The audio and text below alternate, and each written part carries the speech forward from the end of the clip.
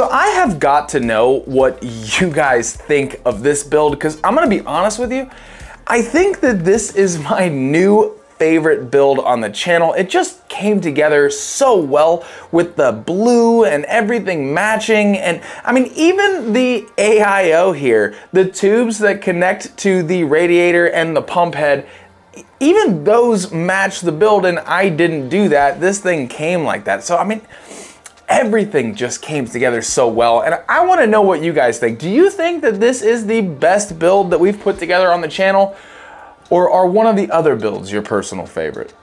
Now, before we get into the gameplay footage from this system, as well as cover the total cost of what it took to build this beautiful thing right here, I did need to let any new viewers know that on this series, we build and sell gaming PCs so that we can save up the profits to eventually get to the point where we can build a top-tier computer. And in this season of the Build Up Challenge, we are saving up to build an editing PC that is hopefully going to be unlike anything that you have ever seen. So now is the time to subscribe if you are enjoying the content. I put out a brand new build every week, and I would love it if you followed along. So in case you missed it from the build montage, it is a Intel i5-10400 CPU system with a 12 gig 3060 graphics card. It has 16 gigabytes of DDR4 3200 megahertz RAM, and it's all tucked onto a Z590 PRO AX motherboard, and it all came together extremely well, especially that graphics card. Now, it did take me 2 full days to make sure this graphics card came out looking just as good as it does, and I think that you'll agree that it definitely matches the build really well. Now, the 360mm AIO is definitely overkill for a 10400 CPU, and it's really overkill to have it running a push-pull configuration. But this Musetex case is the K2, and it comes with 3 included fans in the system. So I just had these 3 fans sitting around, and it would fit a push-pull configuration. So I figure, throw them in there. They were free anyways with the case. Now, the design of this PC is definitely not disappointing, and neither is the gameplay, because in God of War at an ultra preset, we were able to get 77 FPS on average. Sliding over into Hogwarts Legacy with a high preset, we are getting a beautiful 66 average FPS. Chugging right along over to Gotham City, where in Gotham Knights we were getting an average of 97 FPS at a max preset. And since everybody loves this game so much right now, I played Helldivers at its max preset, and this system was able to push out an average of 65 FPS. So before I go ahead and I cover the total cost of what it took to build this system right here, I did want to go over where we stand in total funds, because it's getting a little dicey. Now, at the end of last week's episode, we had only $529 left in our total bank, and spoiler alert, this costs more than $529. Now, luckily, we were able to sell the case and the liquid cooling supplies from the build that we did in episode 2 of this season. We were able to sell each one, the case and the water supply separately, for $80 each. So that is going to bring our grand total back up to $689. And that's cutting it real close for this build right here. Now, as far as the total build cost is concerned for this system, I was able to find deals on the motherboard, the CPU, and the graphics card. Now, the motherboard that is inside of here, I was able to pick that up for $80 on Facebook Marketplace. Now, $80 is usually on the higher side of what I would pay for a motherboard, but seeing as how this is a really nice motherboard, and when you look online for them, they're selling for around $290 now. So I'd say that's a pretty decent deal, and it appeared to be brand new when I got it. It looked like it had never been used ever.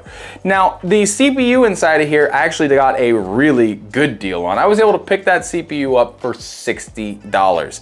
And that's pretty much unheard of for a 10th generation Intel processor. Now, the graphics card in here is probably my best score at $170 for this triple fan 3060 right here. And all of the rest of the stuff inside of this is brand new, which brings the total build cost to put this entire system to $677. Now that's gonna leave our total bank value suffering pretty hard with only $12 left in it. Now, and I'm gonna be honest with you, I don't think anybody on Facebook Marketplace is gonna sell me their gaming PC for $12. But luckily, I do have two computers for sale now. That beastly AM5 build that we did last week that is listed for $1,200, and this gorgeous thing right here, which I'm gonna list for $900. Now, $900 is definitely a very high price for this system, but if I can get $800 for it, I'll be happy with that. And once these computers do sell, we will be back up to $2,000. So let's hope they sell so that we can have an episode next week.